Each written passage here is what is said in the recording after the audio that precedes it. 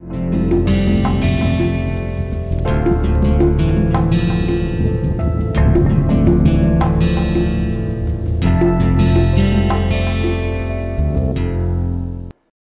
friends, in this lecture we continue our discussion on quantum free electrons and Sommerfeld theory. Let us briefly revise what we have done so far. So we have solved time independent Schrodinger equation for free particle in a cubic box, and then we have found the eigenfunctions in this form exponential I k dot r, where k is the wave vector. Now we applied periodic boundary conditions, and that gave us this discrete or quantized k values, where kx is equals to 2 pi nx by L and so on. Here nx, ny, nz, these are integers. Now using these discrete or quantized k values, we constructed a 3D k space with allowed values of kx, ky, and kz. The volume occupied by each of these discrete points is given by delta k is equals to 8 pi cube divided by v. Then we fill the energy levels, and then we found that the filling of energy levels with electrons is same as filling of k space with electrons. During the filling, Pauli's exclusion principle must be obeyed. That means we cannot put more than 2 electrons per energy level or per k point. Filled portion of the k space is a sphere of radius kf, and this is known as the Fermi sphere. Kf is known as the Fermi wave vector, and this is related to an experimentally measurable quantity, that is the electron density. Electron density n is equals to kf cube divided by 3 pi square. We also found that quantum free electrons at 0 Kelvin have 100 times more kinetic energy than classical free electrons at 300 Kelvin, and this happens because of the Pauli's exclusion principle. Let us calculate some thermodynamic properties at ground state. Say we know some property as a function of k, and we have a smooth function of k. For example, energy is equals to h cross square k square divided by 2m is a smooth function of k. Now we want to calculate the total energy of the system. Now this is the Fermi sphere with radius kf, and the value of kf is given to us. To calculate the total energy, we have to add up the energies of all the k states lying inside the Fermi sphere. For example, we know that all these states, these are lying inside the Fermi sphere. So we have to add the energy of all the states inside the Fermi sphere, and then we can get the total energy. So we have to calculate this sum. Let us convince ourselves that the sum can be converted to an integral under certain condition. So we have to calculate this sum, correct, for all the allowed values of k. Now we can take this, so sum over k, f of k. We want to calculate the sum. So what we do is that we just divide and multiply it with the value of delta k, where delta k is 8 pi cube by v. And then what we do is we just write it as v by 8 pi cube sum over k f of k delta k. Correct? So this is what is given here. Now we use some limit. V goes to infinity, then you see that the these boxes, right, they become, so delta K becomes very small. So each of these boxes, right, it will become very small as V goes to infinity. Okay. And then these discrete K points, they will become almost continuous. And that is why in this limit, we can convert this sum to an integral. So what we do is that in this equation, correct, bring V to the left-hand side, right? So that means this left-hand side will become 1 by V sum over K less than Kf, f of K. Okay. And then the right-hand side, we have 1 by 8 pi cube. So we have this term and we have delta K is now, we just write it as dk. And then we have this function f of K.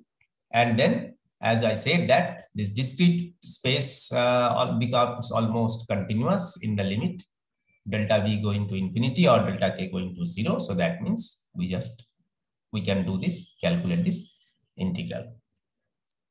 Let us derive total number of electrons using the above method.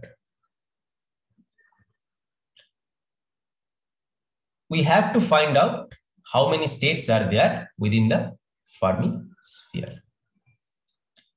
And then we have to multiply with 2 as there are 2 electrons per state according to the Pauli's exclusion principle.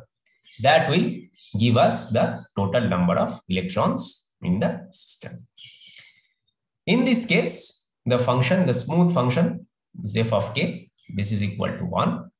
And then we write the volume element in the K space dk as 4 pi K square dk. We can write it in this form because we have spherical symmetry.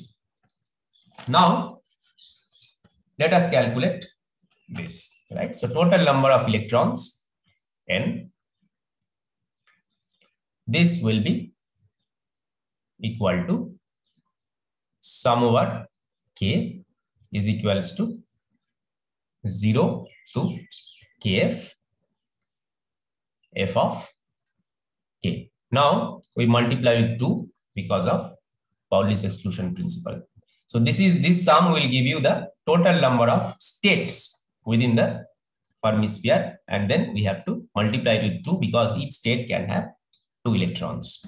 And now we divide it by volume such that n by V is equal to 2 by V sum over K equal to 0 to Kf f of K. And I know that 1 by V sum over K less than Kf f of K, this is given by this integral, correct? So that means n by V can be written in this form, correct? So I just replace this sum with the integral dk by 8 pi q. And then I know that this f of K is equals to 1. And then in place of dk, I just replace 4 pi K square dk. So this is the integral that we have to evaluate. And this is not so difficult to evaluate. So if we just do this, so this is like 1 over pi square integral 0 to Kf K square dk. And in that case, we see that n by V is equals to Kf cube divided by 3 pi square. Let us derive total energy of the electron gas. Again, the Fermi sphere is given to us, the radius of Fermi sphere. So what we have to do is that we have to find all the states lying within this Fermi sphere, and then we have to add the energy of every state to get the total energy. So that means we have to calculate this sum. And then we have f of k, the function that we have to integrate is h cross square a square divided by 2m. Note that this factor 2, this accounts for the Pauli's exclusion principle. That means we have 2 electrons per state. Now let us calculate this. So we know that the sum can be converted to some integral of this form. And then we also know that this is what? This is equal to E, correct? So this is where we are just adding the energies of all the states. So this will give me E. So that means this term in the left hand side, that is equal to E by V. And then we have this factor of 2, which accounts for the Pauli's exclusion principle. And in the right hand side, we have this integral. And then we know that dk is equals to 4 pi squared. So 4 pi k squared dk. And this is because of the spherical symmetry. And then we have this function f of k is equals to h cross square k square by 2m. So you have to calculate this integral. And then this integral will be equal to 1 by pi square h cross square by 2m. So these are the constant terms. And this is like integral 0 to kf k to the power 4 d. And then we can just write it as h cross square kf to the power 5 divided by 10 pi square m. So now what we know is, we know that n by v is equals to kf cube divided by 3 pi square. And we know that this term is equals to E by V, correct? E by V is equals to this term. So that means we can also write this ratio of E by V and n by V, and that will turn out to be 3/5 of h cross square kf square divided by 2m. And then we know that this h cross square kf square by 2m, this is equal to ef square, right? The Fermi energy square, 3/5 of ef.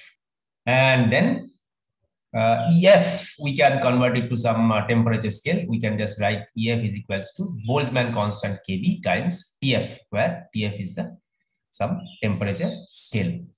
Now we can compare this with classical, the energy of the classical electron gas, and that turns out to be 3/2 times kBt. Whereas this is of the order of 10⁴ Kelvin, and the room temperature T, this is of the order of 300 Kelvin.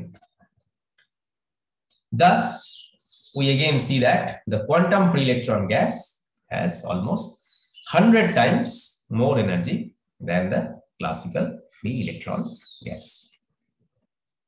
We already have calculated the internal energy of free electron gas.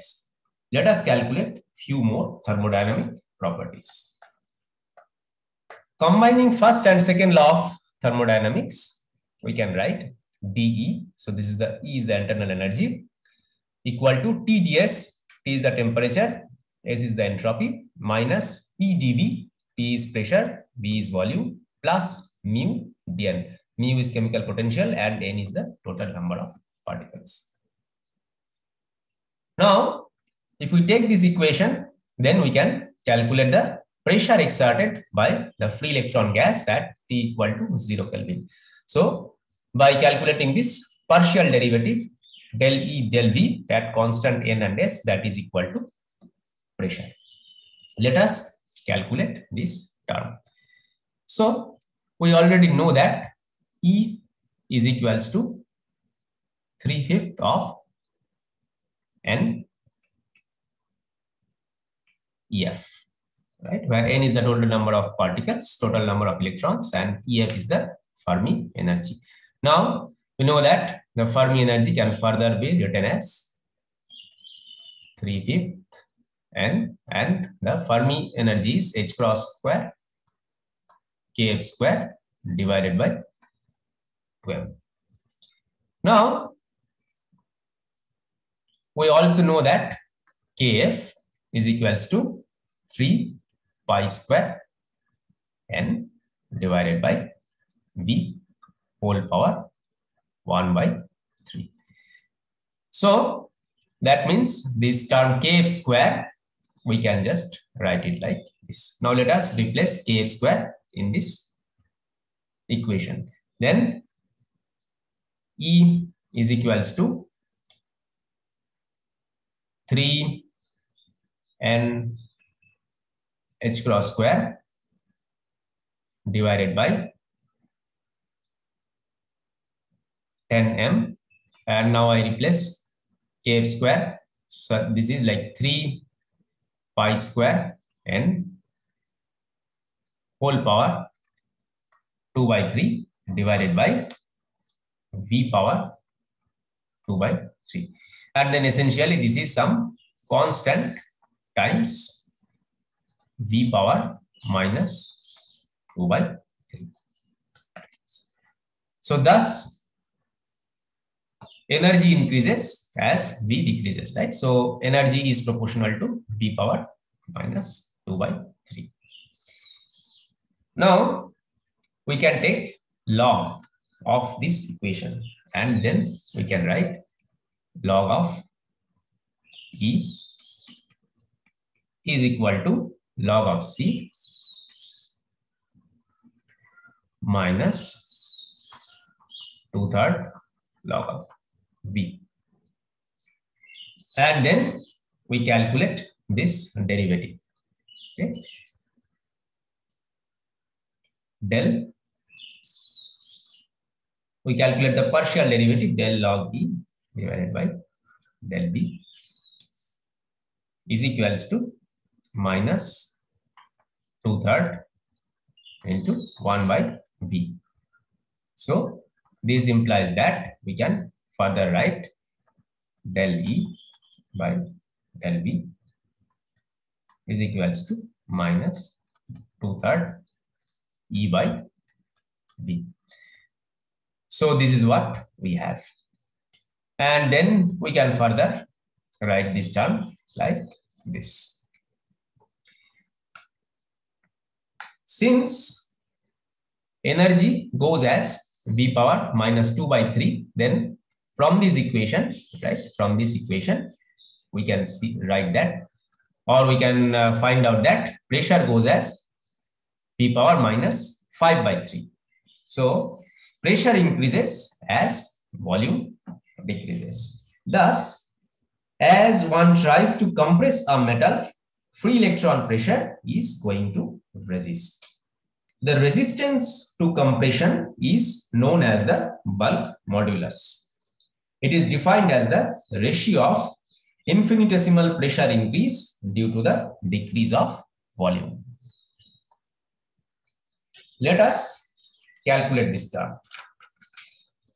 So again, we take log such that we can write log of P is equals to, so we are just taking log of this equation, correct? So log of P is equals to log of some constant minus 5 by 3 log of B. And again, we calculate the derivative.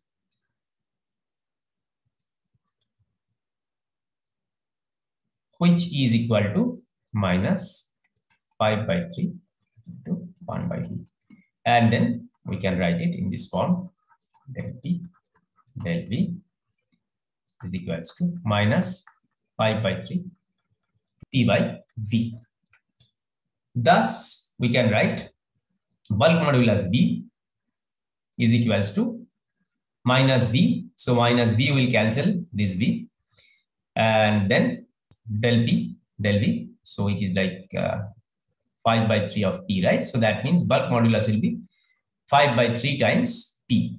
And then we can further express it in terms of energy as well as Fermi energy. So that means you see the bulk modulus can be expressed in terms of the electron density as well as the Fermi energy. But now note that we already have estimated the value of N, the electron density, and the value of the Fermi energy. Thus, we can compare the calculated value with the experimental value. In this column, we have the experimental values of bulk modulus for different metals. And then in this column, we have the values calculated from free electron theory. So what we did is that we calculated the value of N, the electron density. We calculated the value of EF. And from that, we can find the value of the bulk modulus. And then you see that the values for certain alkali metals like rubidium and cesium, the agreement is really good. It's not so good for say like copper or silver and so on. So what we can conclude from this, as we try to compress a metal, the pressure of free electron gas will resist. But this cannot be the only source of resistance to compression. So the mismatch that we find here is expected. But you see that the free electron gas pressure is as important as other effects, because if you at least look at the order of magnitude, these numbers, they are of the same order of magnitude. So that leads to the conclusion that the free electron gas pressure is as important as other effects. Before we go further, let us review what we have done so far. So we have found that thermodynamic variables like the total number of electrons or the energy of the electrons can be calculated from this sum. And this sum needs to be calculated up to the Fermi sphere. Now, f of k depends on what we want to calculate. For example, f of k is equals to 1 if we want to calculate the total number of electrons. F of k is h cross square k square by 2m if we want to calculate the total energy and so on. Now note that this is not an easy sum to calculate because the number of electrons that we have in the system is huge. It is of the order of 10 power 23. Analytical calculation, it becomes simpler if we convert the sum to the integral. And then this is how the sum can be written as an integral. And this conversion is correct in the limit delta k dk goes to 0, or in the, that means in the limit v is going to infinity. So that means, so this is like delta k, right? The point occupied, the volume occupied by 1 point, right? So we see that as v goes to 0, right? So delta k is equals to 8 pi q by v. So as v goes to infinity, the volume occupied by each point, this will go to almost 0. So that means the discrete space now can be looked at as some almost continuous space, and then we can convert the sum to this integral. And then we can write it in this form, and we have used this to evaluate the total number of electrons as well as the total energy of the electrons. Let me summarize some of the thermodynamic properties of free electron gas at ground state. The beauty of free electron gas model is its simplicity. We need only one parameter, n, the electron density, and from that we can calculate kf, the Fermi wave vector, And from Fermi wave vector, we can calculate EF, the Fermi energy. And once we have this N and EF, we can express all the thermodynamic properties. For example, energy per unit volume, this is given by 3/5 N times EF. Energy per electron, this is given by 3/5 EF. Pressure is given by 2/5 N times EF. Bulk modulus is given by 2/3 N times EF. Now, although we are using both N and EF, actually we have only one independent variable N, because EF is related to N by this equation. So now, if you look at this table, once we have found the value of N, we can find the value of EF, and from that we can calculate all the ground state properties listed in this table. Among all the properties, we can actually compare with experimental result in case of bulk modulus.